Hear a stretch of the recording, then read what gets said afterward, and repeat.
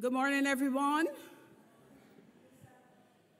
It is indeed a privilege and a pleasure to be found in the house of the Lord today. We are running a little late because we were out in the field this morning worshiping with our châtaignes. So I'm happy to welcome each and every one back as we continue our service today. Brother Cummins will be doing his feature on stewardship, and we will have that at this time. Thank you. Good morning to everybody.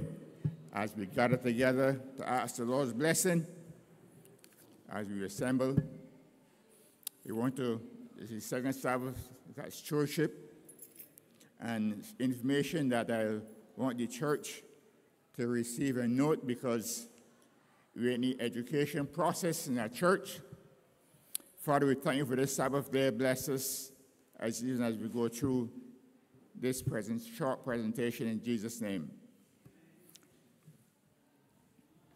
Every year, the church has a budget.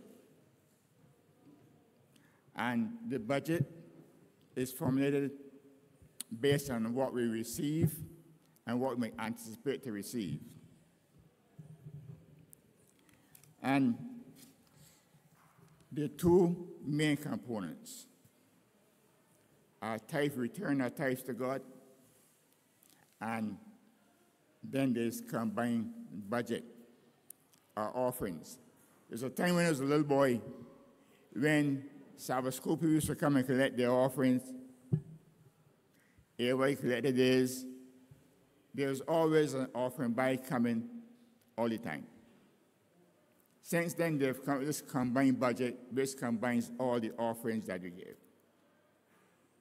Of that combined budget, 40% goes to the conference, or $4 out of every 10, and $6 remain with us. And that $6 is to run our church and to deal with our business. Then we have something which we call special funds.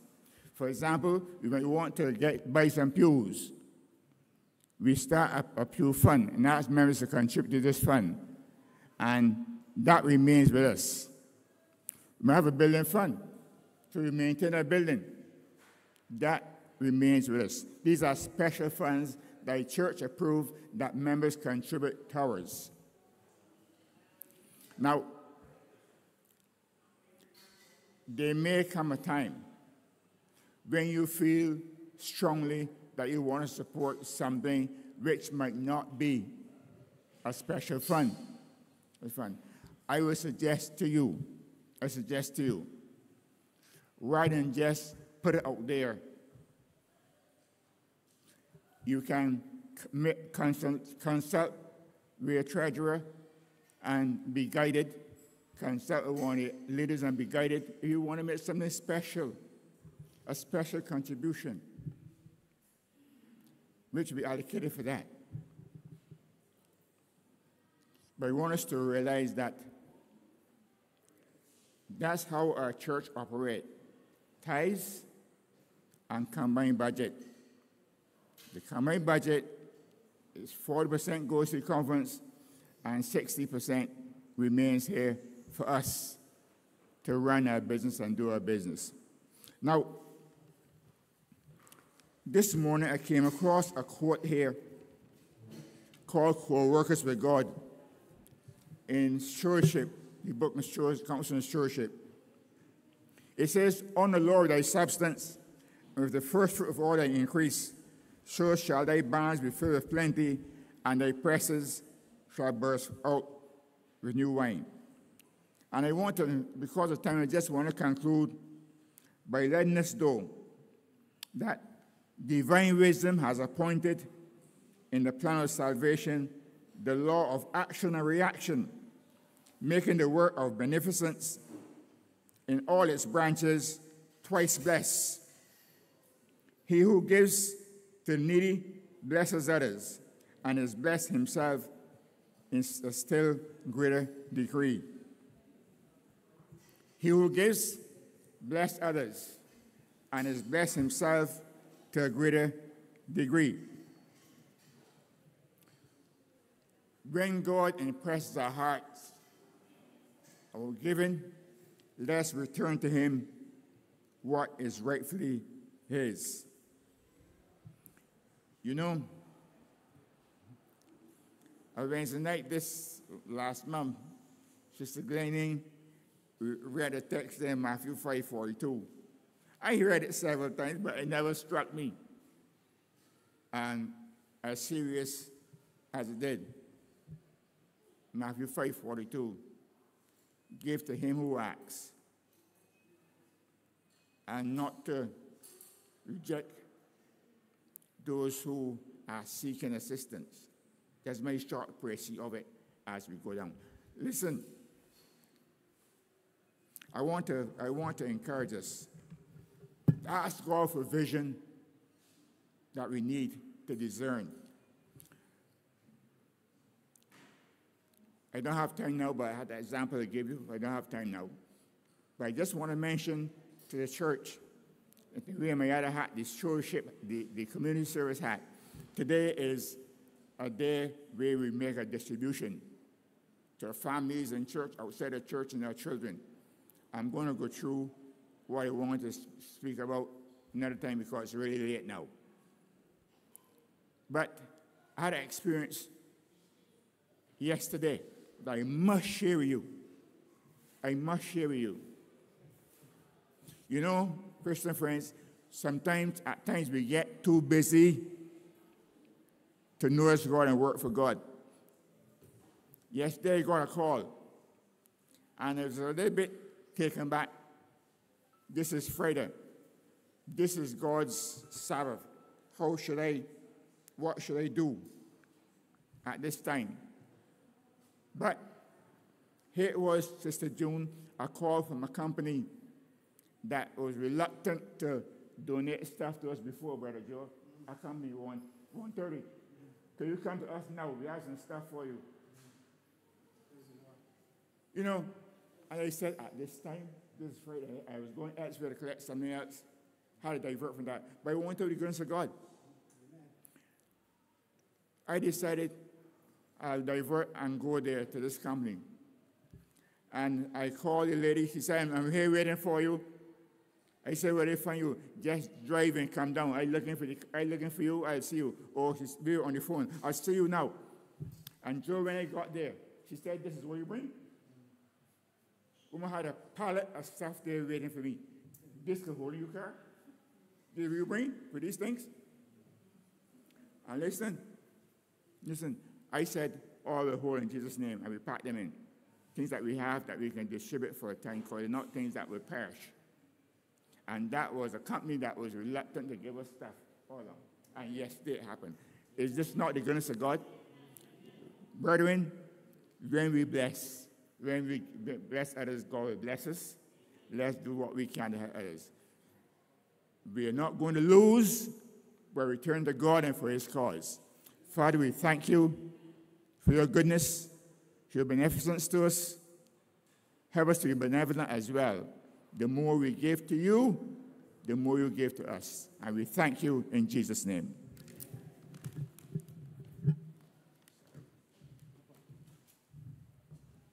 Morning, saints of God. Well, we have this lag time. Let me just slip in here and bring your attention to a couple of things. Remember, last week I talked about the prayer box. I'm back with that again. We want to make prayer central to how we function as a church. And crucial to that is your prayer requests. So remember that. Write your prayer requests. Slip it in the box here. You don't have to put your names. And then we will make those the focus of our prayer so that we know that we are presenting your needs before God. So just make sure that you slip your requests in there. I think I see paper there. All you need to do is to write and just slip the request in. Remember, our Wednesday night service continues this coming Wednesday night, 7:30, via Zoom. Again, we want you to be a part of that. This morning we had our shut-in program where we went to visit our shut-ins, and that really allowed me to start the day on a high, and I hope that other people had that experience. I went to Sister Lowe, and Matt came up, Carrie Ann came up, Patrick was in the line from overseas. As a matter of fact, Patrick did the closing prayer. So it was a total family experience. And it was really enriching, really uplifting. I hope that those of you who went other places would have had that experience that I've had. I see Wayne doing this, so obviously he did. So remember, if you are not part of a group, remember we have 8 standing groups. So if you're not part of a group, make sure you put yourself into a group so that when we come again next time, you will be with us and you know exactly what we're doing. So remember that. We have 8 persons, Brother Hal, Brother Don, myself, Brother Argo, Brother Chris, Brother Robert, Sister June, and Brother Winston. Those are the 8 group leaders. So make sure that you belong to one of these 8 groups so that we can really build this and let our shut-ins understand that they are so important to us. Thank you so much for your cooperation on that. Remember, next week we have the pulpit exchange. So Elder Gill from Belle Plaine will be here. I'll be going off to Chalky Mount Zion as it's called now. So just remember that. Remember the 28th of this month, we will have our second prayer on walk breakfast, right? Same thing, right? So just make sure that, again, the details are being worked on in terms of the route, etc. So remember the 28th, our second walk breakfast. As the little ones now come up, just remind you that your movie night is next week. 6:30 is your pickup time, so just make sure you're here to be part of that. So those are the essence, the things they want to bring to your attention this morning. Any other things we're working on? Let me just draw your attention to the fact that we're seeing some little things being done. The windowsills being repaired, the columns being worked on, and our building committee is building up for the major thing. When we come to that major thing, we will bring that to you because we will need your support on that. So in the meantime, little things are being done, but when we come to the major things, we will bring that to you so that you'll be able to give your support and your encouragement as we go along. So thank you so much.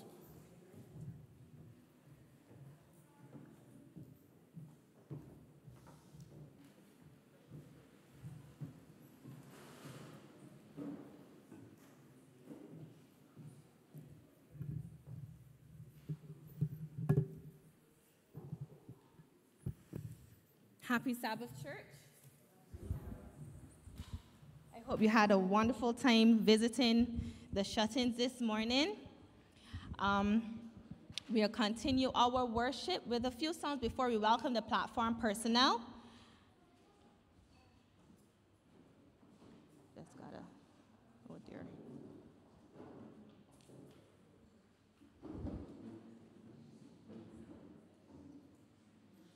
Just waiting for the keyboard to get set up here.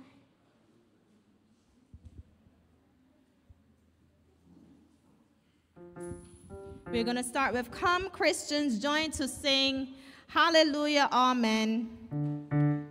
Then we're going to go into Power in the Blood, Will You Be Free from Your Burdens of Sin. Yeah, take it.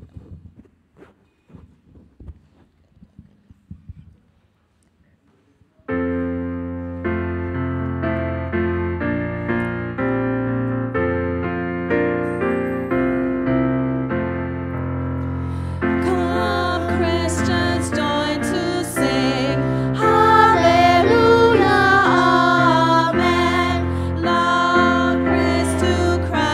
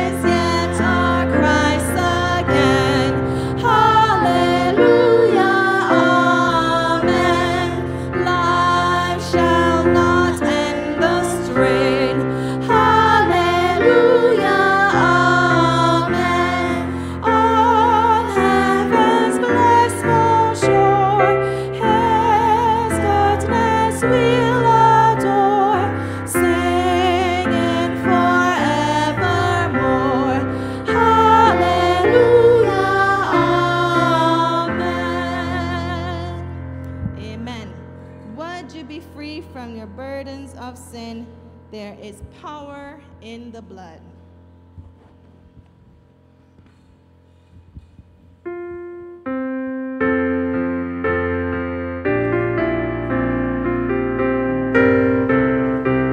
Let's sing together. Would you be free from the burdens of sin? There is power in the blood, power in the blood. Would you or evil a victory win? There is wonderful power in the blood. Oh, there is power, power, wonder-working power in the blood of the Lamb. There is power, power, wonder-working power in the precious blood of the Lamb. Verse 2. Would you be free from your passion and pride? There is power in the blood, power in the blood. Come for a cleansing to Calvary's tide. There is wonderful power in the blood. Oh, there is power, power, wonder-working power in the blood of the Lamb. There is power, power, wonder-working power in the precious blood. Verse 3. Would you do service for Jesus, your King? There is power in the blood, power in the blood. Would you live daily his praises to sing? There is wonderful power in the blood. There is power, power, wonder-working power in the blood of the Lamb. There is power, power, wonder-working power in the chorus again. There is power in the blood. Oh, there is power, power, wonder-working power in the blood of the Lamb. There is power, power, wonder-working power in the precious blood of the Lamb. Amen, amen. So as we welcome our platform personnel, we'll all stand and sing, He is exalted, the King is exalted on high.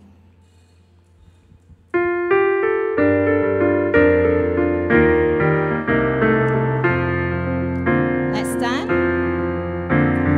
He is exalted, the King is exalted on high. And I will praise him. He is exalted, forever exalted, and I will praise his name. He is the Lord, forever his truth shall reign. Heaven and earth rejoice in his holy name. He is exalted, the King is exalted on high. From the top, he is exalted. He is exalted, the King is exalted on high. And I will praise him. He is exalted, forever exalted, and I will praise his name. He is the Lord, forever his truth shall reign. Heaven and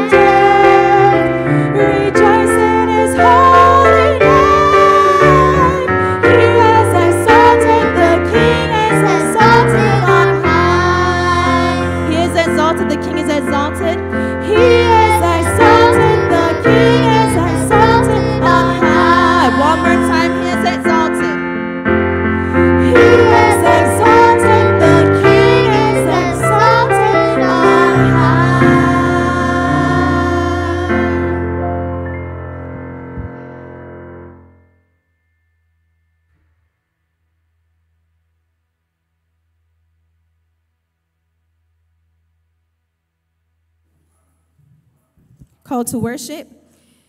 Give unto the Lord the glory due unto his name. Worship the Lord in the beauty of holiness. Psalm 29, verse 2.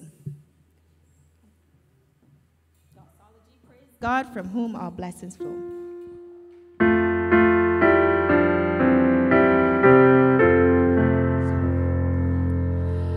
Praise God, from whom all blessings flow. Praise him, all creatures here below.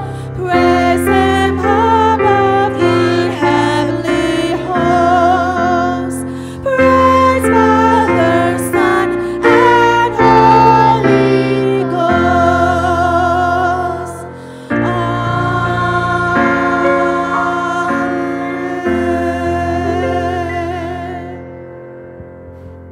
May your Shekinah glory fill this place. In Jesus' name. Amen.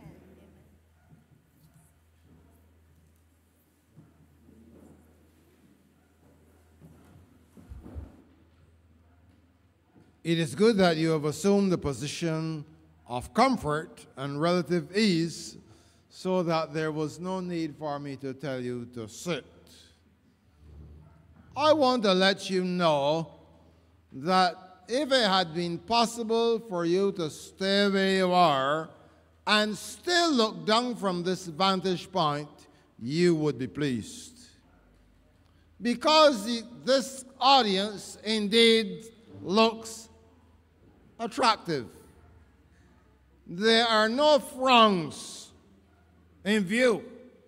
And everyone is happy because today is the Lord's Day, a day of relaxation in his presence and the rendering of honor and glory to his name. It is for this reason that the privilege is mine to welcome you to our divine service today. And not just you here, but all of you online looking on.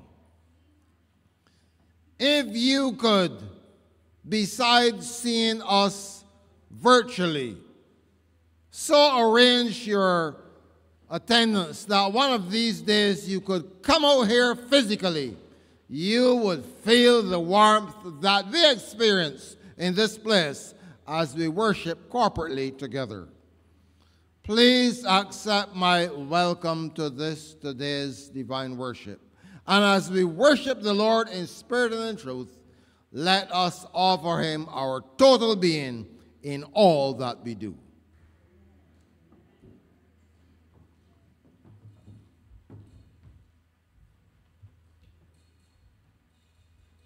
Our opening song is number 526, Because He Lives. Because He Lives.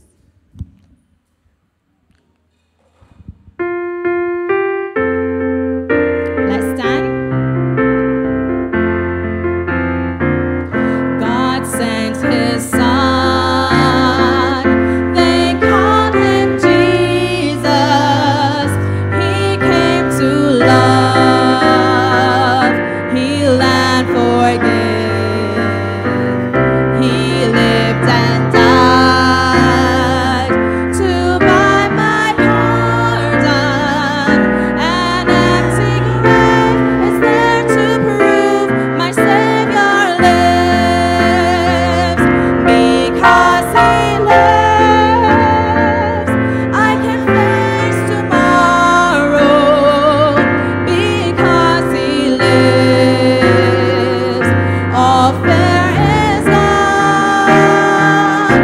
Because I know he holds the future, and life is worth the living just because he lives. How sweet to hold, how sweet to hold a newborn babe and feel the pride and joy he gives. But greater still, the calm assurance this child can face uncertain days. Because he lives, everybody.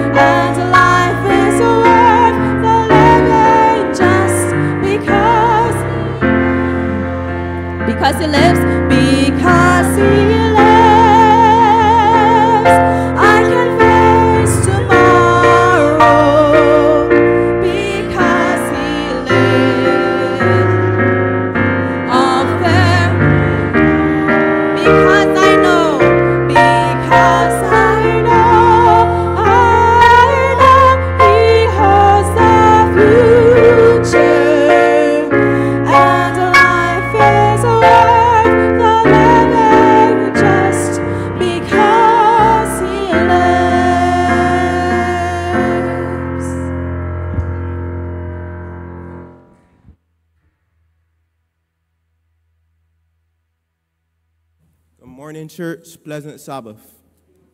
Our scripture reading is taken from two scriptures from the book of John. First, we'll be turning our attention to John chapter 11, verses 55 to 57. Then we will turn our attention to John chapter 12, verses 1 to 11.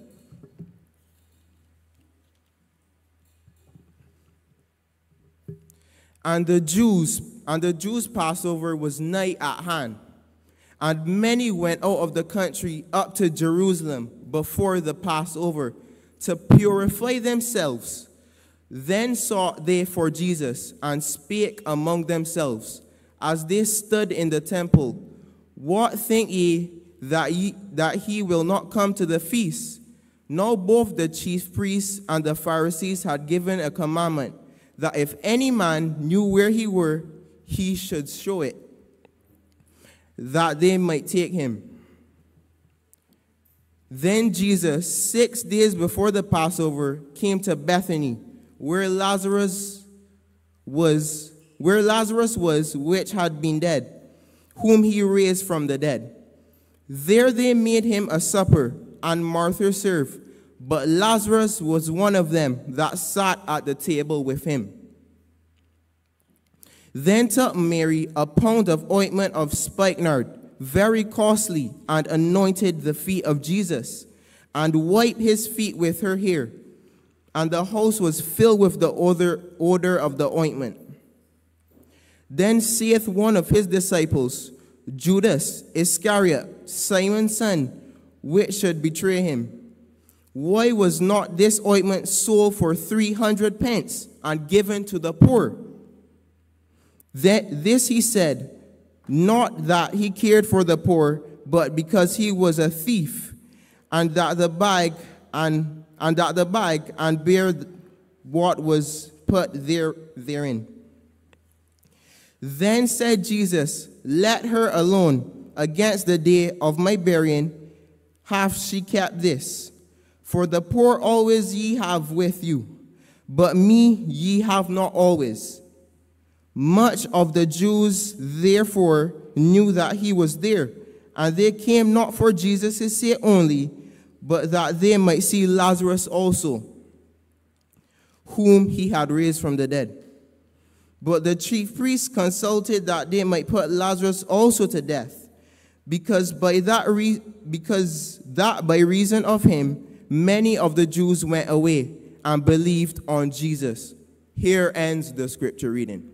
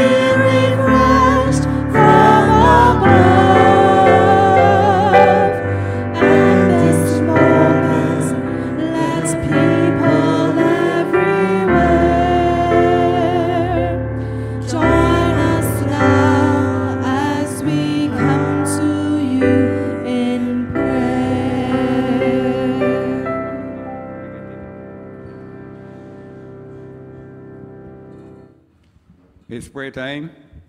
We'll make ourselves as reverent as possible while we on the platform kneel while prayer is offered. Whenever you have a voice, it's hush. And in quietness, we wait before him. The silence of the soul make most distinct the voice of God. Loving Father, we come in your presence on this, the Sabbath day, as you have commanded to remember the Sabbath day to keep it holy. We come today to worship because you demand our worship. We ask, Heavenly Father, that you will pardon us this morning and forgive us from all our sin. Cleanse us from all unrighteousness. Because we have sinned by word, by thought, by deed, and even things left undone.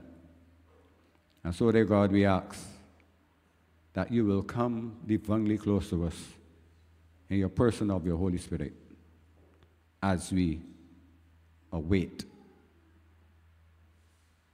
your presence here amongst us. We recognize our nothingness. We recognize, dear God, that we are in need of you.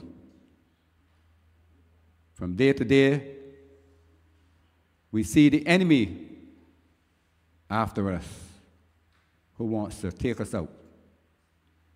But, dear God, you pray that you will be with us and that you will never leave us or forsake us. And we have the assurance that despite whatever may come our way, we can face the challenges of this life knowing that you are with us. We pray this morning that you will have mercy upon us. Because from time to time it seems as though we faint as for the things that are coming upon the earth. But dear God, we ask that you will continue to give us strength. You give us determination to hold on to you because you are there with us. We pray this morning that you will be with every member bowing in your presence. Some of us have come here this morning with our problems, but we know that you're the great problem solver. And we can lay every problem at your feet, and you will give us the answer to our problems.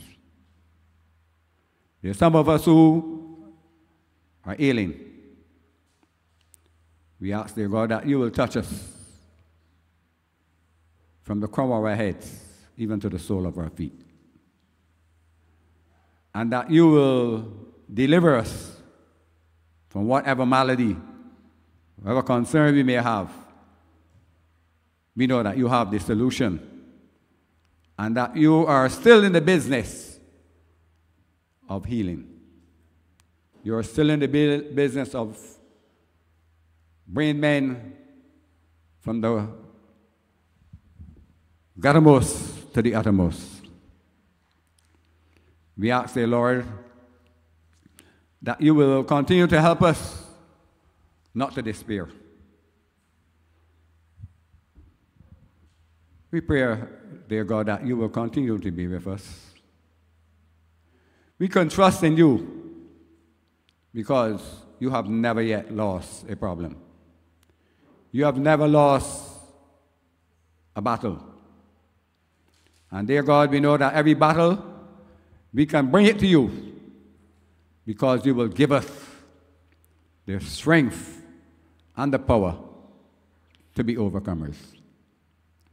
Thank you for what you have done at Calvary. Thank you, dear God, for saving us from sin. And dear God, we pray that you will continue to give us everything that we need to keep moving on. And dear Lord, as we live in this life, help us, Lord, to do all that we can to help others, because we are supposed to be our brother's keeper. Thankful for your blessings, dear Lord. Thankful for the showers of rain that have come upon the earth, because we are so grateful because it looked as though things were parching. But we know that we serve a God who is able. We serve a God who is always on time.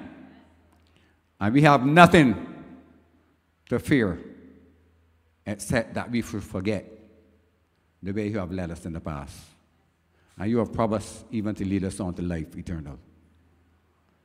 This morning, we ask, dear God, that you will be with the speaker of the hour.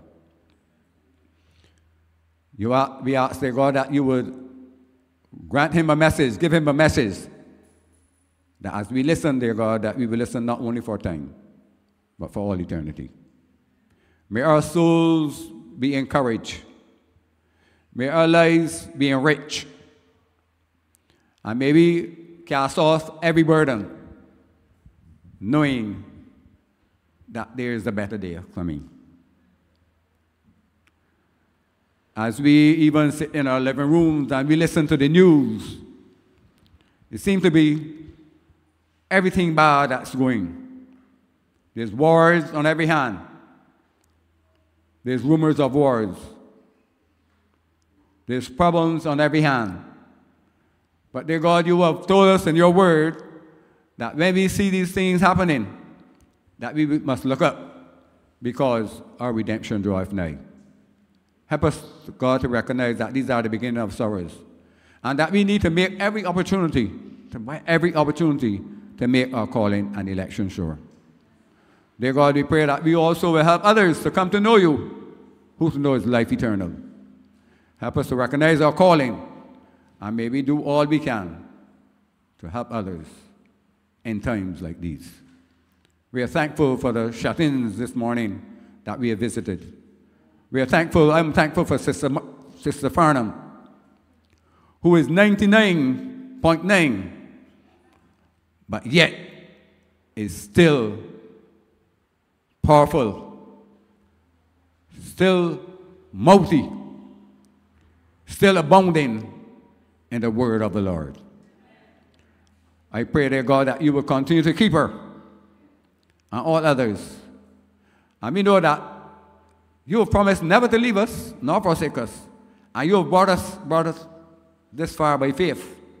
And we know that you will continue to even carry her even to that grand age of 100 years. Continue to be with her, Lord. Continue to keep her. Continue to strengthen her mind and help that the enemy will stay away from her. God, dear God, I ask you to build a hedge about her. And I pray that we will all be able to celebrate with her on that grand occasion on the 4th of May, on the Sabbath day. May this be our experience, we pray. I pray no doubt that you will keep us and help us, Lord, when time shall be no more, and you come to claim us as your own.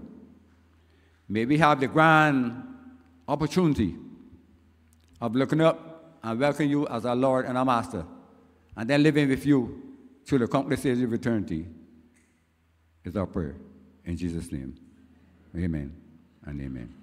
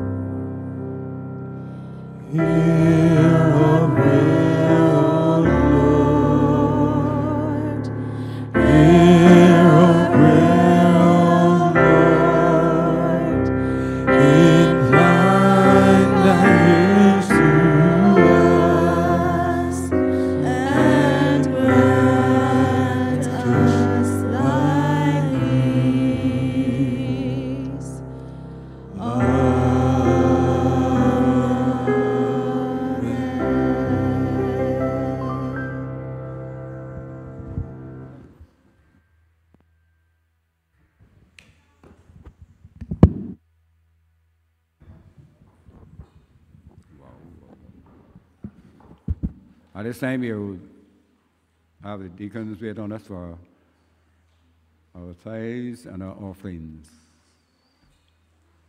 May we hear from you. Have you ever wondered about the purpose of returning tithes and promise, regular and systematic offerings? Would we be correct to say that the primary purpose for returning tithes and promise offerings is to advance the church's mission? Well, let's first differentiate between the use of tithes and offerings, which is, of course, to advance God's mission, and the purpose that should move us to give them. Then there is another question. Which one is God willing to receive the most, tithes and offerings or our hearts? You are right. The Lord says, "My son, give me your heart and let your eyes observe my ways." Character development is meant here. But why then does he ask us also to return our tithes and offerings? The truth is that our hearts always follow our resources. That is why Jesus said that wherever our treasure is, there your heart will be also. Ellen G. White says it in another way. This tithing system I saw would develop character and manifest the true state of the heart. Returning tithes and offerings aims to develop character and manifest what truly rules our hearts. Tithes and offerings are used to advance the cause of God, but the purpose of returning tithes and offerings is the development of our character. So when we talk about faithfulness in church or to our children, we shouldn't just argue that God's cause needs resources and that the mission needs to advance and therefore we need to be faithful.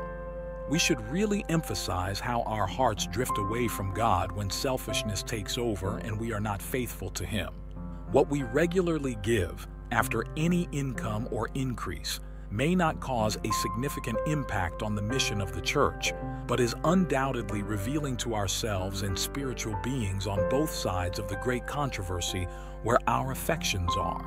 It is a transformative experience. As you give your tithes and promise offerings, ask God for a new heart, full of affections placed on higher things, on eternal realities. May we put our desires last and God first.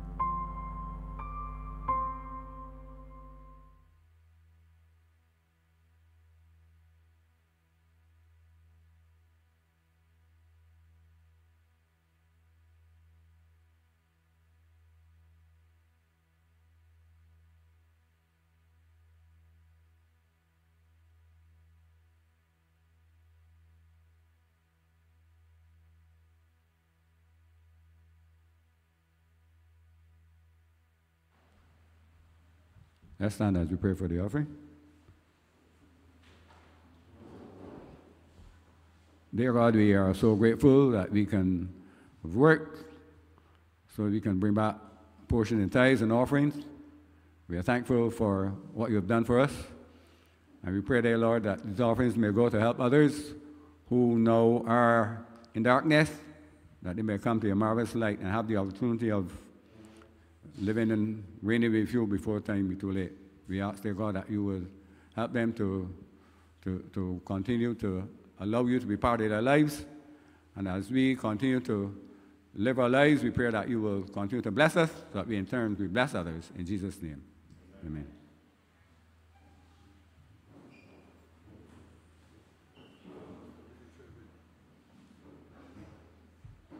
We now have our children's story.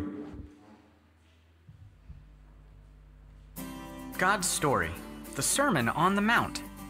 So part of God's story is about a sermon Jesus gave on the side of a mountain and what he did afterwards. And it goes like this.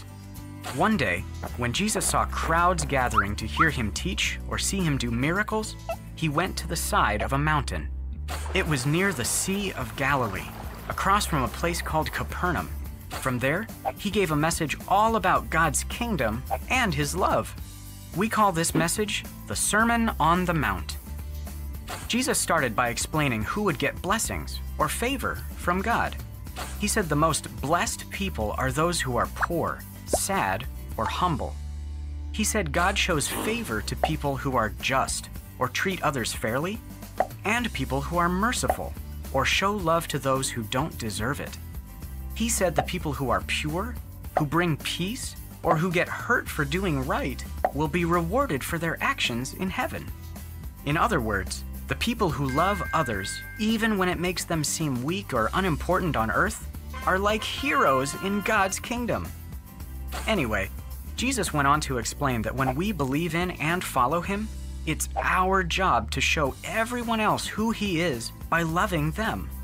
That means going out of our way not only to comfort and help our friends, but also forgive people who hurt us, love our enemies, and give to people in need. The thing is, Jesus didn't just talk about love, he showed it all the time. In fact, right after giving this sermon, Jesus spent the rest of the day helping everyone he met. First, as Jesus came down from the mountain, a man with a skin disease called leprosy knelt before him. "Lord," the man said, "if you are willing, you can heal me and make me clean." Usually, no one wanted to be around people with leprosy, but Jesus touched him and said, "I am willing, be healed." Instantly, the leprosy disappeared. Then, when Jesus arrived in Capernaum a bit later, a soldier said to him, "Lord, my servant is in terrible pain." Right away, Jesus said, "I will come and heal him." The officer said, "Just say the word from where you are, and my servant will be healed." Jesus told him, "Because you believed, it has happened." The officer's servant was healed. A little later, Jesus arrived at his disciple Peter's house. Peter's mother-in-law was there too, sick in bed with a high fever. Jesus touched her hand, and the fever left. Later that evening, many other people who were demon-possessed or sick came to see Jesus. He brought relief to all of them. At the end of the day, Jesus got into a boat with his disciples. Suddenly, a fierce storm came out of nowhere. Waves began crashing into the boat. The disciples realized that even though they were in the middle of a giant storm, Jesus was fast asleep. They shouted, "Lord, save us! We're going to drown!" Jesus said, "You of little faith, why are you so afraid?" Then he told the wind and waves to stop. They did. That day, Jesus taught a lot of people how to love and showed them what love looks like. Whenever somebody took their sickness or pain or fear to Jesus, he helped them. Everybody who met Jesus got to experience his love. And when we love like Jesus, everyone who meets us can feel his love too. And that's the story of the Sermon on the Mount. So, in case you missed it, here's the quick version. Crowds gathered. Jesus went to a mountain. He gave a sermon. He talked about God's kingdom. He told us how to love others. Jesus didn't just talk about love. He showed it. He healed sick people. He saved people who were demon-possessed. He calmed storms. He showed his love to everyone he met. Our job is to do that too. And that's a part of God's story.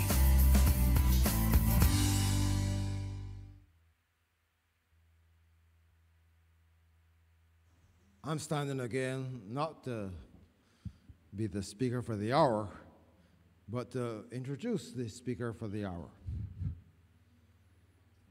One of the remaining wise men from the east has come this way. A man who loves the Lord and is so committed that coming from Goldens to St. Andrew did not pose a challenge to him.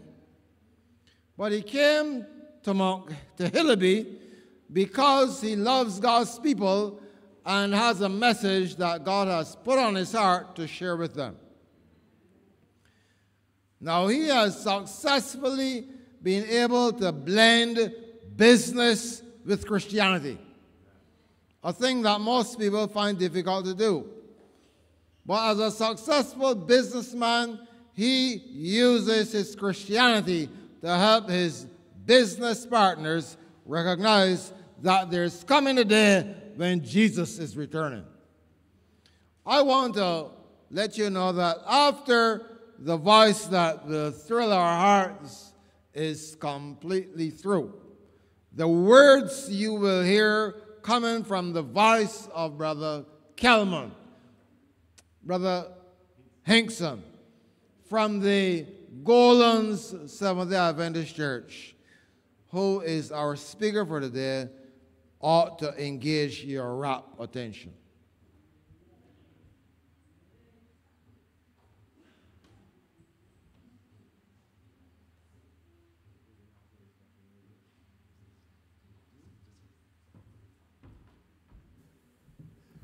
Good afternoon, church. Good afternoon, church. I'm happy to see you. Are you happy to see me? I don't know if it's the breeze that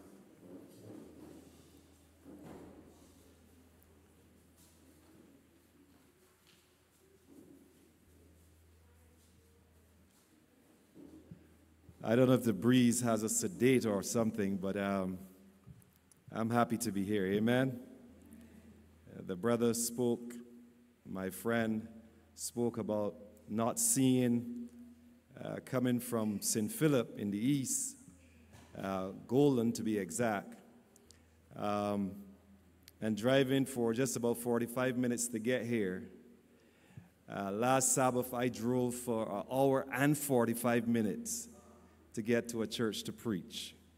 So, my brother, that was not, I just came out of Dominica preaching, so that was not a drive at all. Once the Lord allowed the vehicles that He has allowed me to manage to get on the road and get safely, I'll come. I'll come. So I want to thank your church. I want to thank the eldership. I want to thank the persons who made it possible for me to be here. I want to say thank you. I want to say that God is going to bless us as we exalt His name today. Amen? 4 things I want you to remember about me every time you see me or hear me preach. And I know some of you from seeing you, and some of you who have greeted me at one point or another, and some who would have heard me preach before, who went to different churches. But 4 things I always want you to remember about me. 1, I'm not God. I may say things as though I am God, but I am not God. I am faced with the same condemnation that you're faced with. Secondly, I am not to be compared with any other speaker. I am not to be compared with any other speaker. If God wanted all of us to speak the same way, He would have kept C.D. Brooks alive. He would have kept Bradford alive. He would have kept Bird alive. But all of us have our unique styles. But we're after one thing, and that's to make sure that you're closer to Jesus Christ. Thirdly, I'm not a long preacher. Surely I'm not going to be up here for 1 hour. Not going to preach that long. And fourthly, I'm obligated by God to make a call after every sermon. So I'm going to make a call. If you respond, however you respond, that's your business. I know one sure thing, that I'm resolutely grounded in the Word of God. I know it's time for preaching, but I just want to sing one song. Can you allow me to sing that song? Can you join with me if you know it? I learned this one at camp over 25 years ago. And by the way, if any young person wants to go to camp, please help them out. I didn't hear amen at all. You know, I've had the opportunity to preach this gospel from Jamaica all the way down to Guyana. And for the last 3 years, I was in Antigua preaching. And when camp comes around, I normally send some funds over there so the pastors can help in their churches to send young people to camp. I found that camp was really meaningful to me, and it kept me where I am. And I've learned this one at camp a long time ago. Something beautiful, something good. You know it, sing with me. All my confusion, He understood. He understood, and all I had to offer Him was this brokenness. and strive, but he made something beautiful in my life. Let's sing it all more time. Something beautiful, something good. All my confusion, he understood, and all I had to offer him was this brokenness and strife, but he made something beautiful of my life. We're praying, Father, it is by your Spirit. In Jesus' name, amen. Now, I wanted you to, because of the lateness of it, I think it is saying just about 12:15. Because of the lateness, I normally like the church to stand as we revisit the scripture reading. I have found that Seventh-day Adventists are getting a little weak when it comes to standing for the Word of God. We stand at attention for the national anthem. I have observed that we stand in Kentucky and Chaffetz for 20 minutes to wait for food. But when the Word of God is being read, we sit. To me, almost in disrespect. I once heard a young lady, she had 15 verses to read, and she told the church to remain seated because there are 15 verses. Now, 15 verses should only take about 5 minutes. She felt it was too long to stand to hear the Word of God. But we're not going to stand today. So I'm just going to go straight in, and I have to get back to church. I'm in charge of personal ministries, and there are going to be folk waiting for me to get back so we can go in the field. A group of us go back into the field earlier, and then we go back to join the AYs, okay? So I have to get back up the road so that we can start that, as it were. It was 6 days before the Passover, and Jesus was on his way to Jerusalem. It had come to the end of his time. He knew quite well that the time had come for him to give up the ghost, where type was going to meet anti-type. Jesus knew that he was going to suffer on the cross for your sins and my sins 6 days before the Passover. And so he was making his way gradually to Jerusalem, and he decided that, hey, I better stop in Bethany. Now, Bethany was just under the Mount of Olives there in Jerusalem, that small little city that he called, that he liked to stop by because he had good friends there. Now, we ought to have good friends, amen? I don't like when I hear Christian people, Christian brethren, saying that their best friend is a non-Adventist or a non-Christian. You see, they can invite you to everything that they can think possible, but then when you invite them to church, they won't come. But he had some good friends in the name of Martha, Mary, and Lazarus. And oftentimes Jesus would visit their homes and sit with them and tell them about the love of God and the gospel that it is. We ought to have friends that we can invite to our homes. COVID is finished. Huh? We're still not inviting anyone to our homes? You know, I've been around for a lot of years, and I find that the church is getting more selfish. You see, before you start to condemn the church or say things about the church, you should be in it for a certain time. You should have been wounded by the church. You should have gone through your battles with the church. And let me tell you, some of the worst wounds that we can ever have is from the church. when the brethren start to talk about you. It's worse than if those non-believers talk about you. The brethren can be harsh. Huh?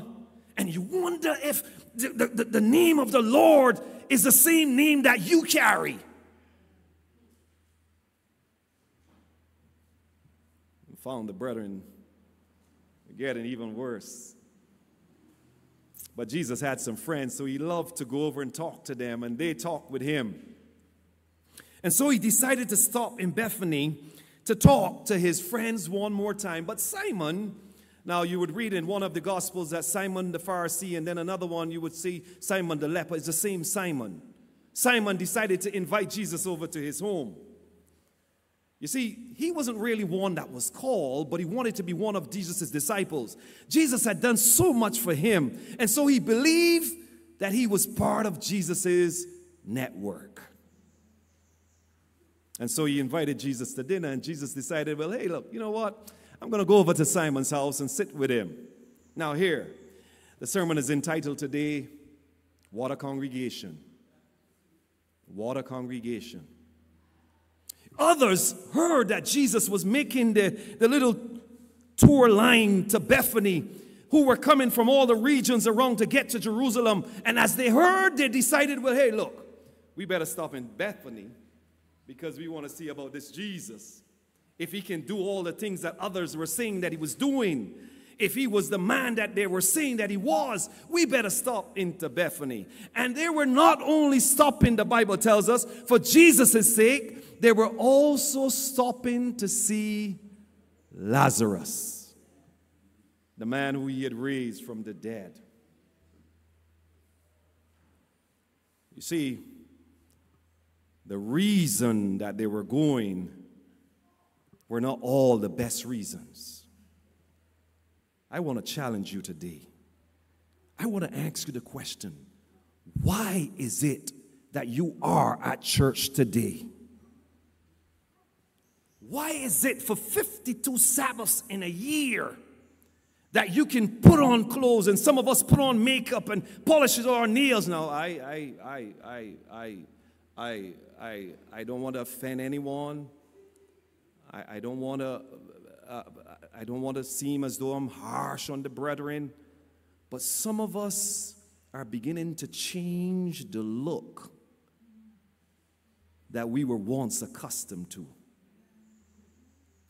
This is another sermon that I preached, but the mind is coming back to mind. I remember years ago, one of my mechanics decided that he was going to do some work on the vehicle because it was overheating. And I went into Simpson Motors. I'm going to be very fast because this was not part of the sermon. This is an introduction to another sermon that I preach. But I'm going to say it now anyhow. And so I was there in Simpson Motors, and I was waiting because he was overhauling the vehicle. And I had to wait till all of these men decide to put all of these things in the computer to get the part right for me. And there were lots of parts that he wanted because he was overhauling the vehicle. He was overhauling the engine. I wasn't pleased that he was doing that for just an overheating problem. But he said to me, hey, if I overhaul the engine, you're going to know exactly what is in the engine. So it may work better than you buying one. I'm speaking fast. I'm speaking fast. Listen fast. And hey, everyone else who was sitting there in Simpson Motors, Inchcape now as they're called, everyone that was there left. I was the only one that was there after 45 minutes sitting waiting on these guys. And you know how we are. If we're not doing something for 45 minutes, we get a little antsy. We get a little anxious. We want to be doing something. We want to be active. You know, we can't sit in church for half an hour without bowing our heads down. I got you. You weren't looking for that. But the internet has made us so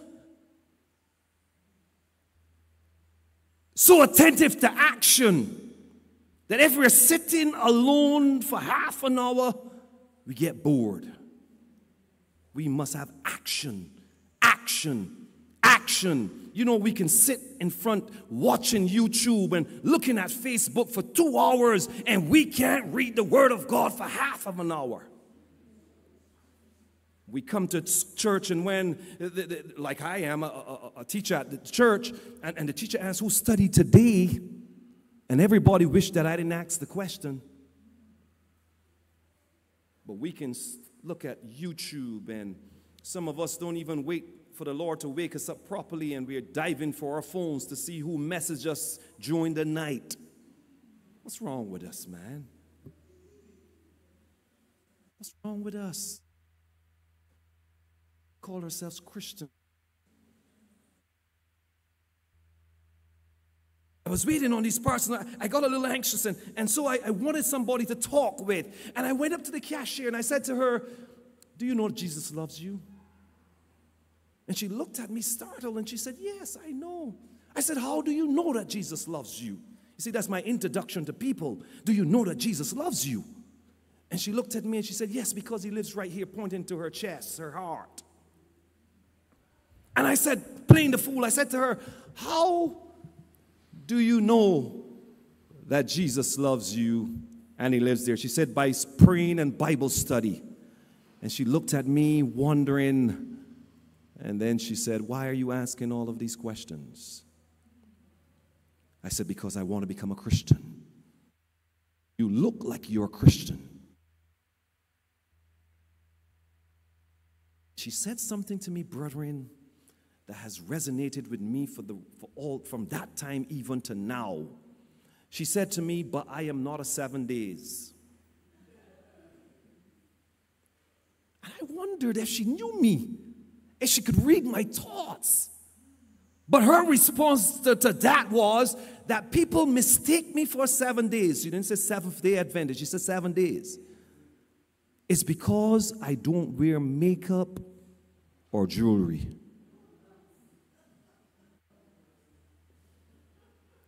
And I was held.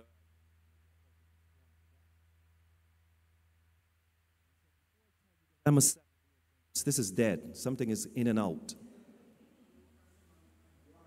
Oh, I'm pressing on. Oh, I'm so sorry. I'm not seeing it. Sorry.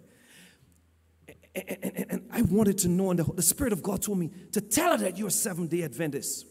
And I said, but I am a 7-day Adventist. And she said, but I'm sorry.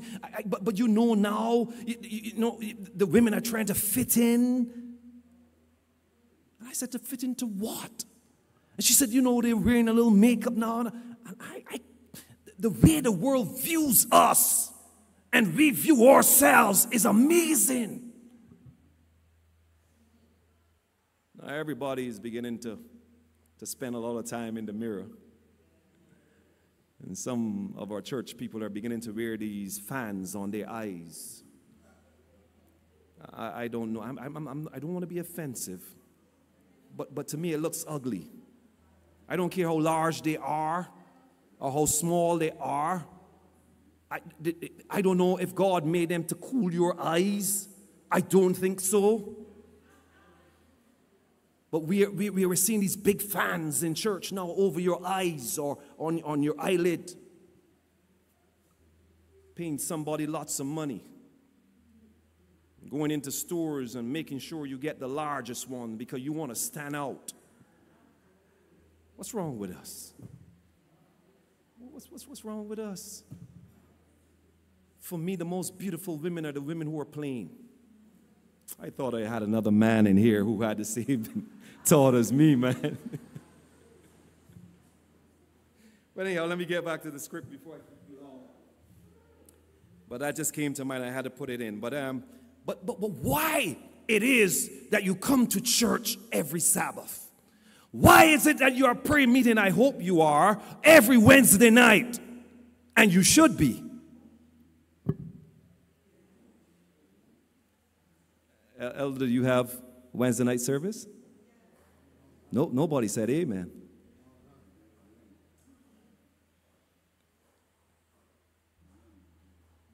You ought not to take up the position of eldership and don't support the church with your attendance.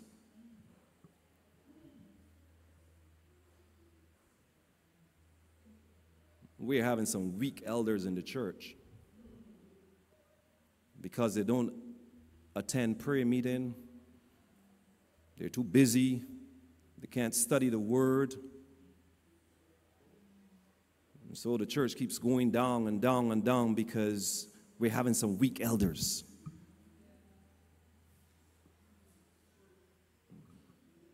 I don't care if you've been to the University of the West Indies and you have 2 degrees and 3 doctorates. I believe a man who is resolute in God is more powerful than anyone who has studied all of these years. I'll challenge you, elders of this church. Every time the door of the church is open, you make a way to get to church. If there are only 5 persons at church, make sure it's the 5 elders of the church. I don't miss church. I believe the safest place for me is at church. I feel safer at church than any other place. When I leave church, that's when I start to pray harder.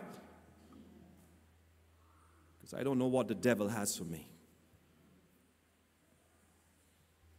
But why are you at church, man? Because you have the clothes? Because you have the vehicle and gas? Because you have nothing better to do? They were going to Bethany for the wrong reasons. Why are you here? To help someone along the way? Why are you here?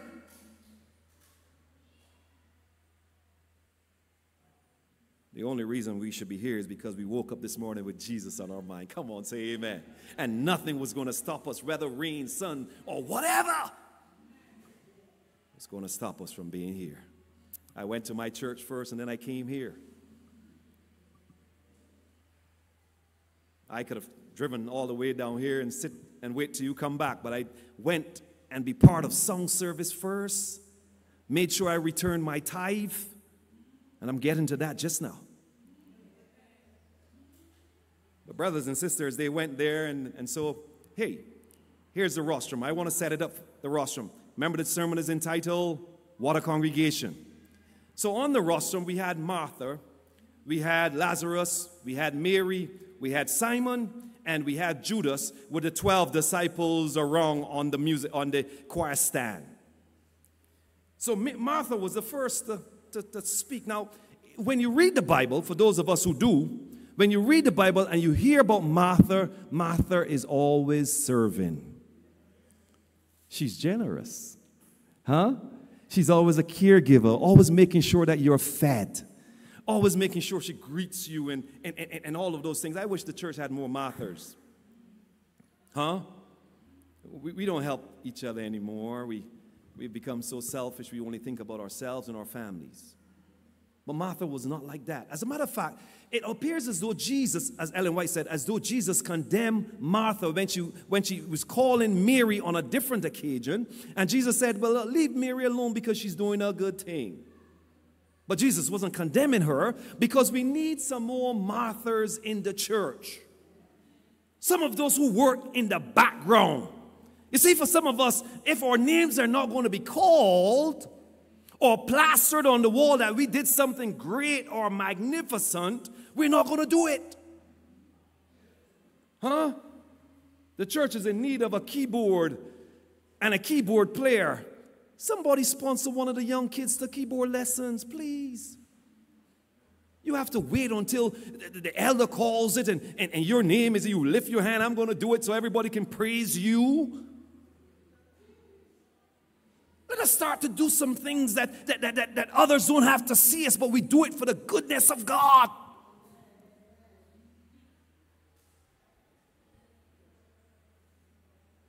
Remember, I'm not God. Remember, that's the first thing. I would say things as though I'm God, but I am not God. And then we move over to Lazarus. Lazarus was sitting on the rostrum, and he was there. One of the gospel writers said that Lazarus was there reclining, just resting himself, cool. You know, every time, for those of us who read the Bible again, every time you come across Lazarus, he is not saying a word. Huh? They went over there to see Lazarus and also to hear what the grave was like, or if he went up to heaven. And I'm there, Elder, as I'm reading the scripture, I'm there, and the Spirit of God has taken over my mind. And he's telling me, and I'm praying that Lazarus would say something to confirm what I believe that this church teaches, as Ecclesiastes 9:5-6 tells us, that the dead knows nothing.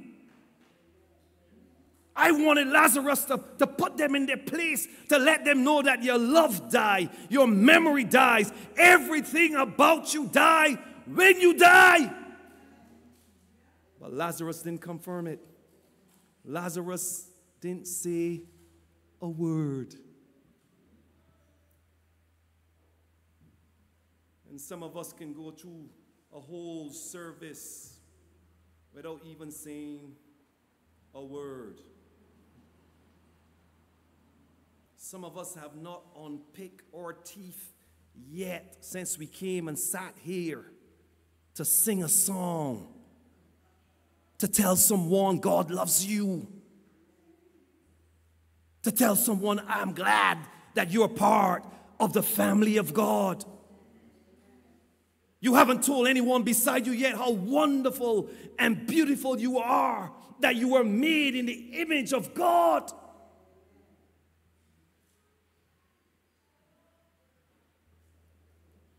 Some of us come to church and sit for 3 hours and say not a word. Man, if God has done something for you, you can't keep quiet. I didn't hear the church. If God has done something for you, you can't keep quiet. And even if you don't have a testimony that God did something wonderful for you today as you woke up, even if, you still ought to praise God. You know, I sit in a certain area at church because my Sabbath school class normally gathers in that particular area, and I don't want to be moving around when the time is called, so I sit in that particular area. And you know, by 9 o'clock and the folk don't see me, they're concluding 2 things. One, I'm out preaching somewhere, or I have gone to pick up someone to bring them to church. Brethren, I have an appointment with God every Sabbath. The appointment is 9:15, they begin. But actually it begins at 6:30 in the morning when I allow the alarm to wake me up at that time. And then I start to get ready. And brethren, I am checking the clock on the wall because I want to speed up the time to get to church, to fellowship and to worship with God and His people. I hate to get to church late. Some of us walk into God's presence at 9:45 and 10 o'clock like if God owes us something.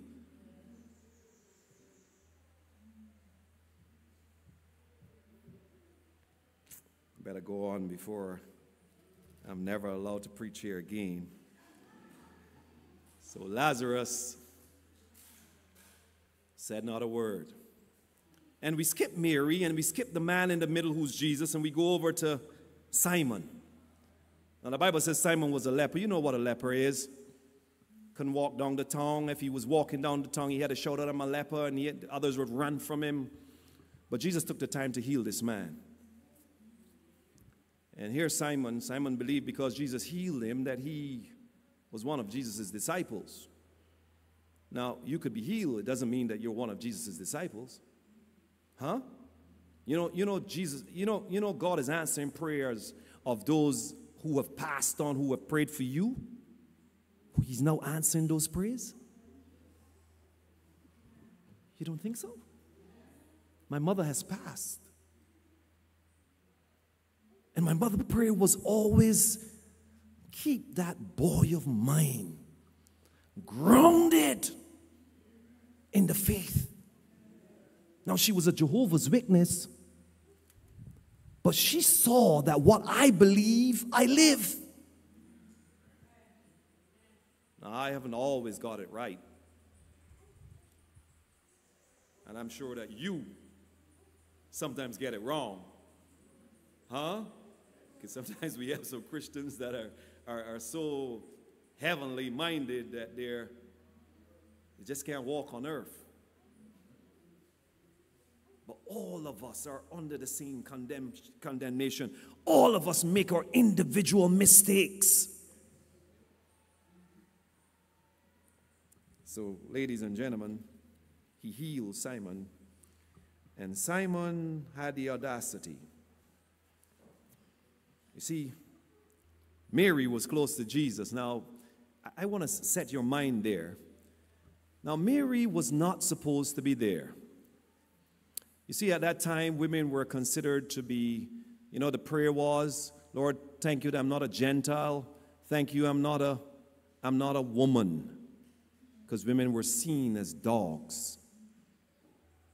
And it was not the right place for Mary to be, because Mary always loved to be close to Jesus.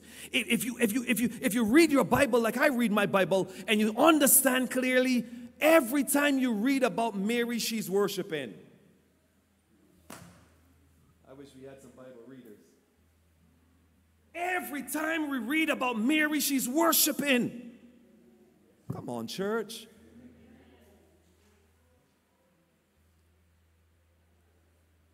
YouTube didn't stop her from worshiping. The men around there who would have said all kinds of things about her couldn't stop her from getting close to Jesus. You can say anything about me. I don't really bother. Big nose, bald head, teeth not all white. You can say anything about me. It don't bother me. Huh? Some people are so... I wouldn't say what came to mind.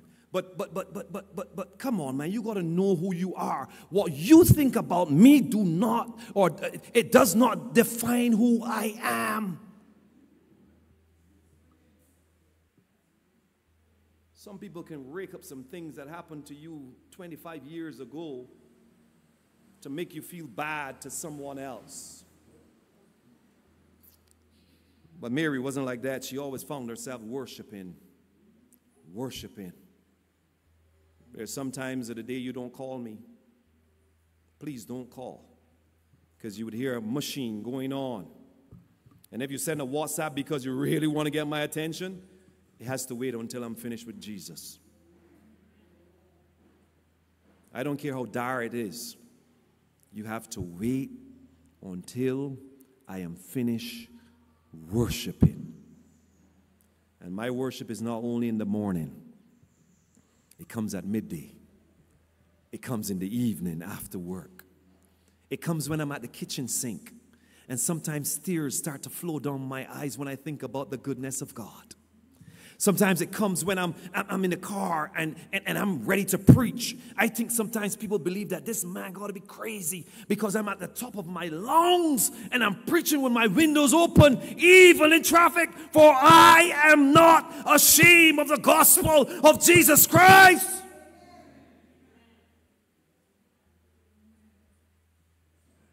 Woe unto you Seventh-day Adventists whose neighbors don't know that you are a Christian.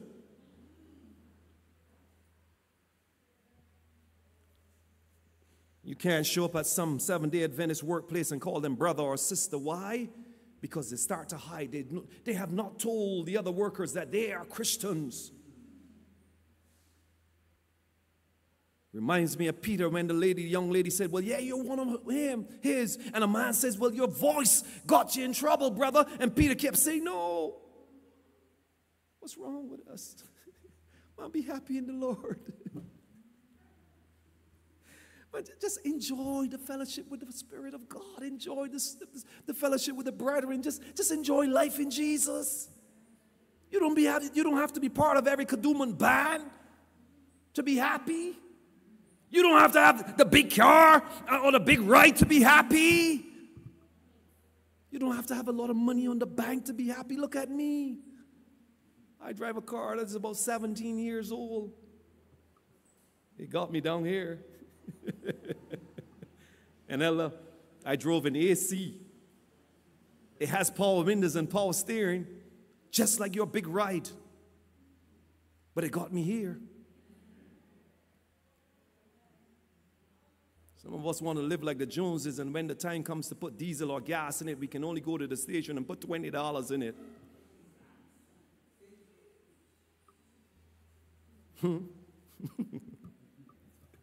Anyhow, I don't want to pass you, so let me move on. But Mary's always worshiping. I'm going to come to a close just now. She broke that bottle. One of the gospel writers said that she poured it on his head. I like the part when it said that she anointed his feet. She poured it on his feet. Now, she was doing something really secretive. Everybody don't have to know when you worship. But Ellen White says in Desire of Ages that what gave her away was the fragrance. The fragrance gave her away. And here, Judas. Now, a lot of people don't like when I get here, but I'm going to go here. Here, Judas. The brother could reason. Huh? The brother was reasoning with the other disciples, Ellen White said, and he was so persuading that he persuaded the other disciples to side with him. Man, you know, we could have sold that for $300, let's call it dollars, and given to the poor. The Bible says that he said that because he was a thief. Now, he was a treasurer. I don't know the treasurer of this church. I don't want to know the treasurer of this church. And I don't mean no disrespect or whatever, but we got to be careful what we do with God's money. I know of a treasurer who was a treasurer of a certain church for a fair amount of years, and the brother bought land out of the church money. One of the elders every time we had church board, would keep saying all the time, well, look, we better get an auditor to come in and audit the books. And everybody was saying, no, well, he's a good treasurer and all of that. And when we found out that he had bought land with the church's money. Well, he paid it back, but I mean, he got caught. God's money is not your money.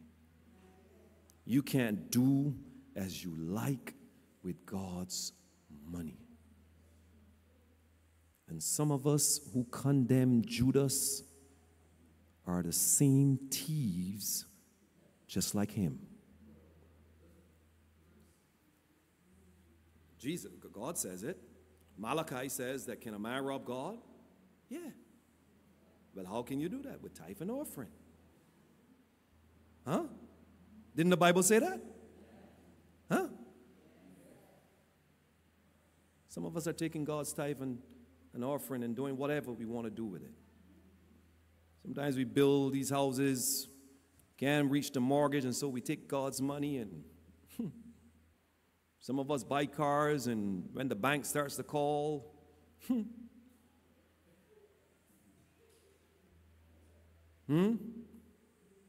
Sometimes our children want to travel, and we take God's money, and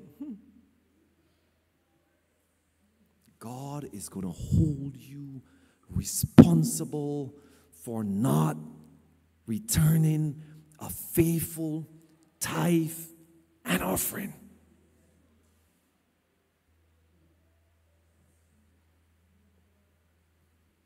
I return a double tithe.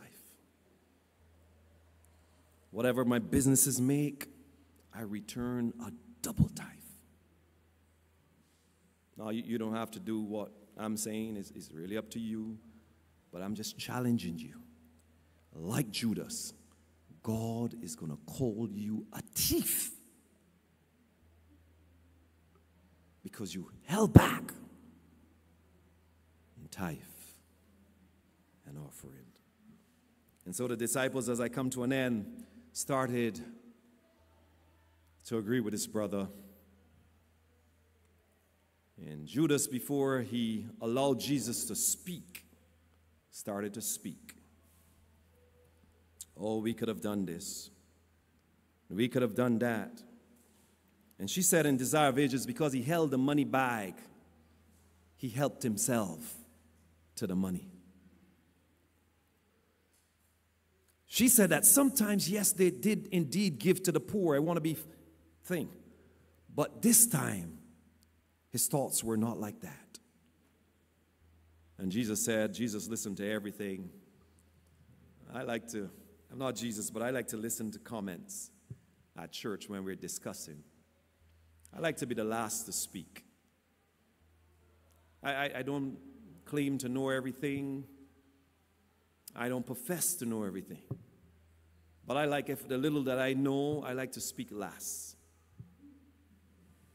So if a question is asked in church or in class, I allow it to go around the class first before I give an input. Not that I don't have an opinion, but I want to make sure my opinion is wrapped up in Jesus.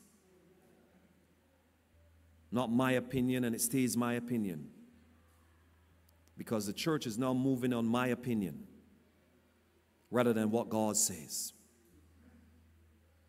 You haven't heard it yet in your church? Sometimes we stand up and say, well, in my opinion. Well, if your opinion is not together with God's opinion, don't get up. Keep your opinion to yourself. That's why we have so many gray areas in this church, because too many of us have our opinion. That's why we can't tell somebody you're doing something wrong, because, in my opinion. So he didn't allow Jesus, but Jesus decided, well, look, I'm going to speak now. So Jesus in the middle, Jesus is a preacher. Jesus said, look, leave her alone. Because she's doing something that y'all just don't understand. When I come to worship, sometimes I stand in the congregations with my hand outstretched. Because you don't know how my week went. How I had to battle with the devil. And I'm in a position now to just exclaim the goodness of God. Please don't stop me when you see me stand with my hands outstretched. And I start to reason with God. And I start to praise God for what he has done for me. You don't walk in my shoes. If I stand and say hallelujah, praise God. You don't know the battles that I face. Please don't condemn me. I'm just glorifying God. She was glorifying God. I want to end in these two points. One is, Jesus said, the Desire of Ages, Ellen White said, that she knew how to make someone who is alive feel worthy. You see, we wait till the person dies to start buying all these fancy flowers and saying all good things about them. Man, we got to start doing things while people are alive. She said that those brothers, Joseph of Arimathea and the other one, had a tomb for Jesus. They wanted his body. But while he was alive, they didn't show their gratitude. We often sing that he's alive today. We serve a risen Savior. He's in the world today. I know that he is living. Whatever men may see, I see his hands of mercy. I hear. And just the time I need him. And we exclaim that he lives. So why do we worship like as though he's dead?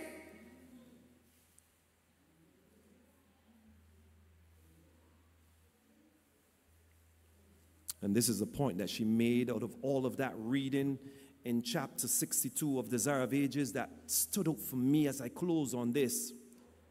She said that for them, the bottle of ointment, the expensive ointment, those around him believe it was too much to give to the Savior. That's the point that gripped me.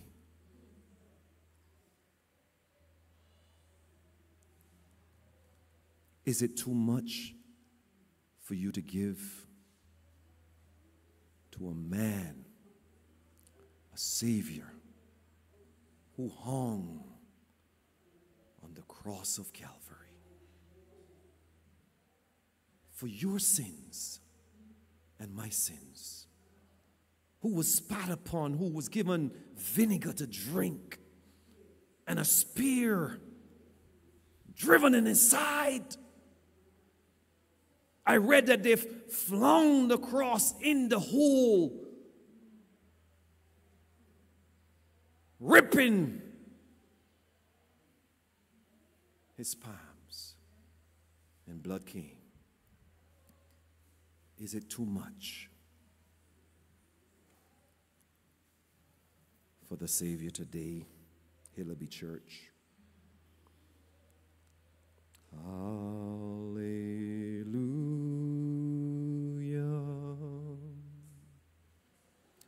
Hallelujah.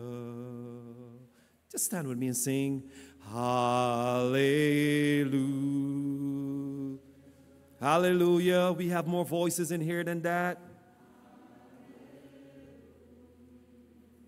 Hallelujah. Hallelujah. All the church singing hallelujah.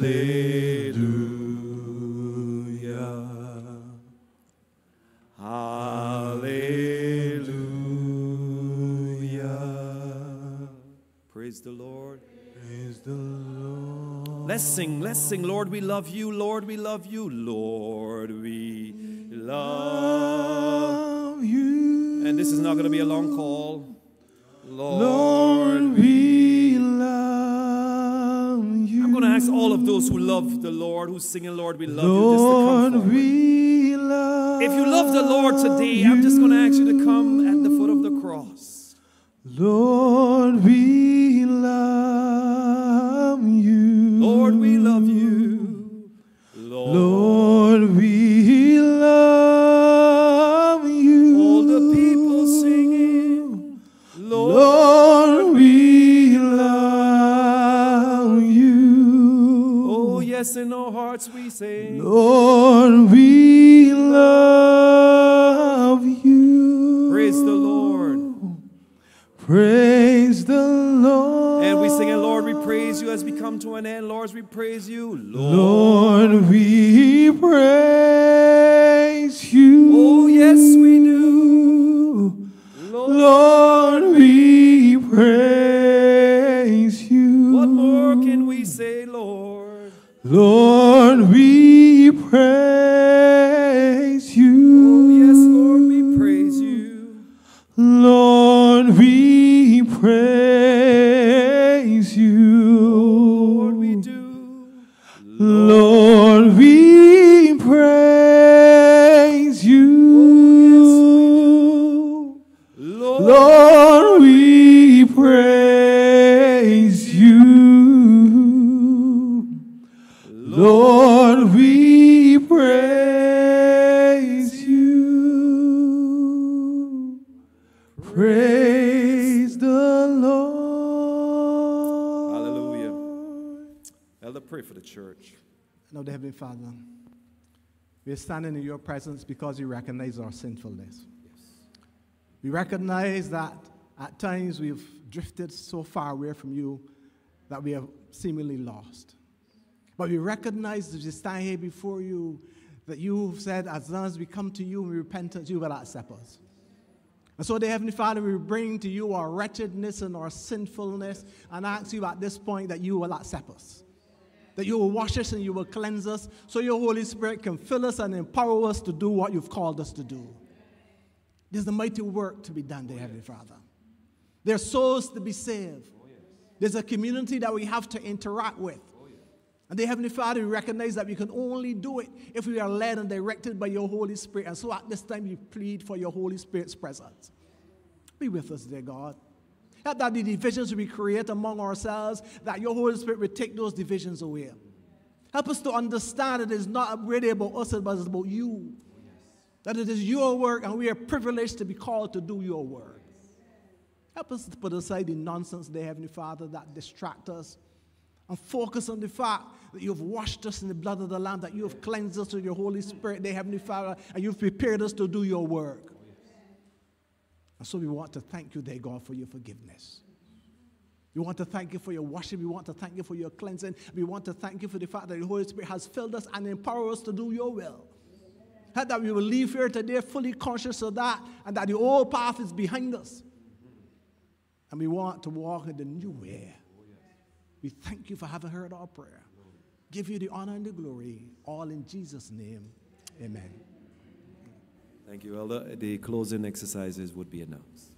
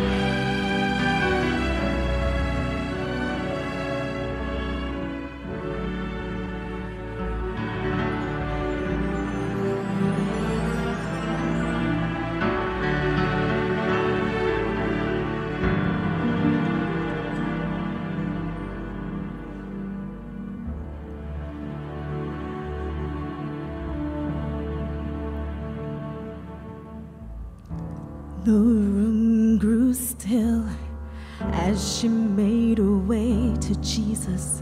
She stumbles through the tears that made her blind.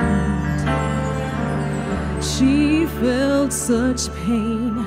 Some spoke in anger, heard folks whisper, "There's no place here for her kind." Still on she came through the shame that flushed her face, until at last she knelt before his feet.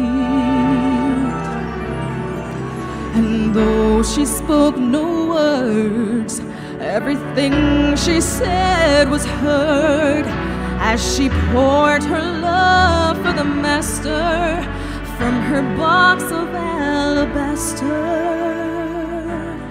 And I've come to pour my praise on him like oil from Mary's alabaster box. Don't be angry if I wash his feet with my tears, and I dry them with my hair. You weren't there the night he found me. You did not feel what I felt when he wrapped his love all around me. And you don't know the cost of the oil in my alabaster box.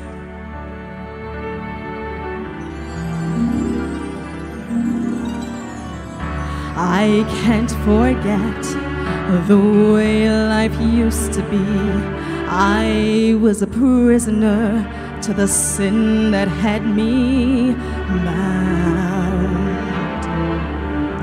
And and I spent my days, poured my life without measure into a little treasure box I thought I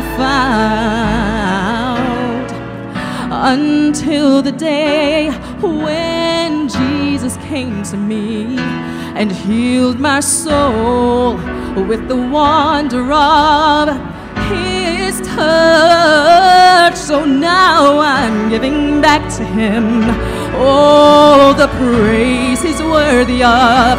I've been forgiven, and that's why I love Him so much. And I've come to pour my praise on Him like oil from Mary's alabaster box. Don't be angry if I wash His feet with my tears and dry them with my hair. My hair, you were not there the night Jesus found me. You did not feel what I felt when He wrapped His love all around me. And you don't know the cost of the oil. No, you don't know the cost of my praise. You don't know the cost of the oil in my alabaster box.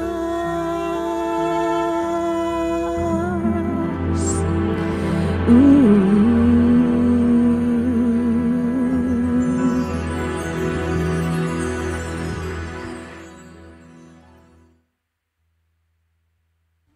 Our closing song is "To God Be the Glory, Great Things He Has Done." Invite everybody to stand up, and we're going to sing the alternative version this afternoon as we give God all the praise and all the glory.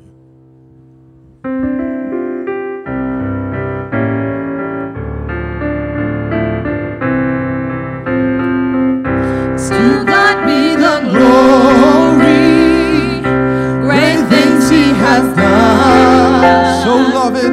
So loving the world that He gave us His Son, who yielded His life as atonement for sin, and opened the life gate that all may go in. Sing now, praise the Lord.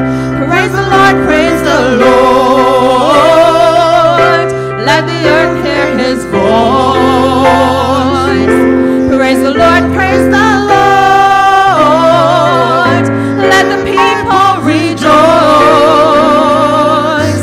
Oh, come to the Father through Jesus the Son, and give Him the glory. Great things He has done. Oh, perfect redemption, the purchase of blood. To every believer, To every believer, the promise of God. The violence offender who truly believes. that moment from Jesus. That moment from Jesus, a pardon received. Praise the Lord. Praise the Lord, praise the Lord. Let the earth hear His voice. Praise the Lord, praise the Lord. Let the people rejoice. Oh, come to the Father through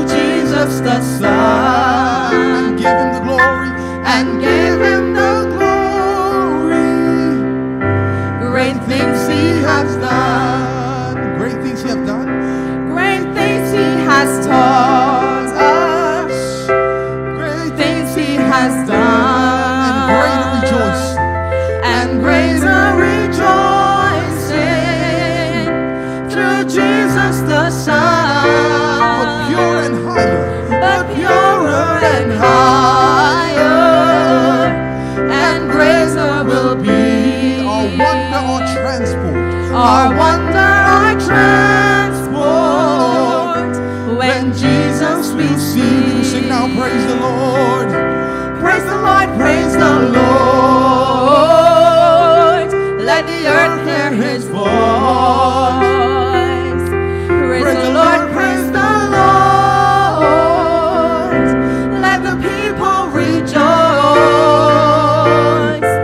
Oh, come to the Father through Jesus the Son, and give him the glory.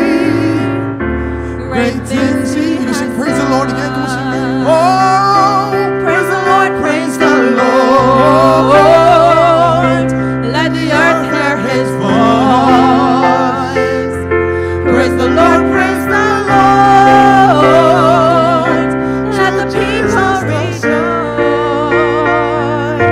Oh, come to the Father Through Jesus the Son. through Jesus the Son, And give him the glory. and give him the glory. Great things he has done.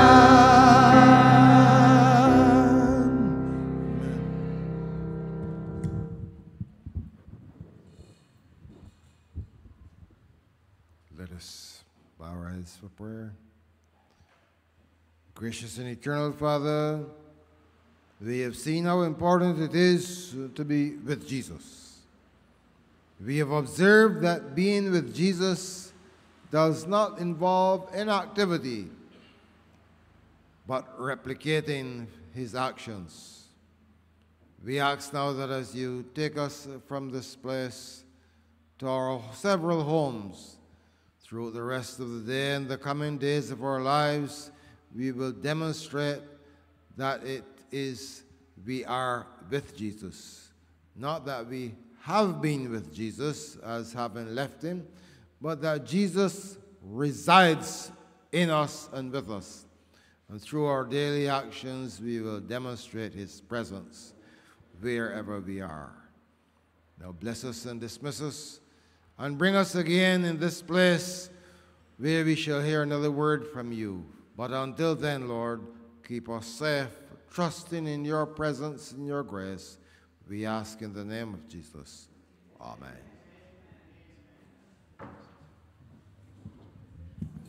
I just want to say thank you, church, for inviting me. It was a blessing to be here. I don't ever know if I'm going to come back on this side, but just keep the faith. Let's see in heaven, all right? Let's keep the faith. Let's see in heaven. Let's keep doing the work that God has asked us to do. And I'm sure that we all meet on that sea of glass. So blessings. God bless. All right. So just be seated as we can sing The Lord Bless You and Keep You.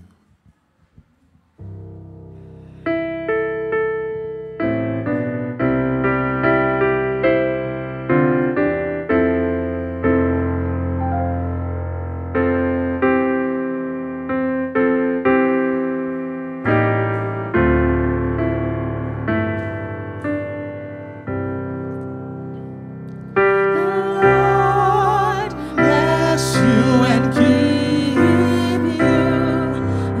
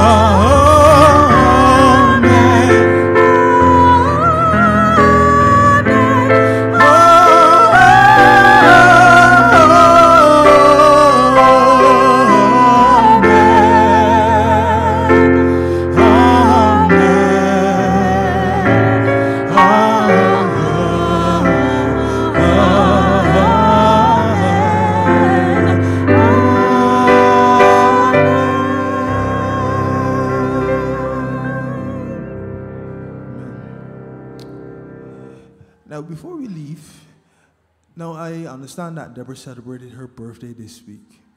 Now, typically we would sing before the event started, but I want to indulge us as we sing happy birthday to Sister Deborah. I hope she had a really amazing day, and I pray God's blessings on you. So, let's go. A happy birthday to you, a happy birthday to you.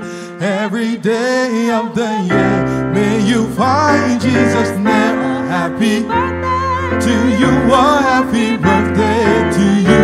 The best that you. We can say, oh, may the good Lord bless you. May the good Lord bless you.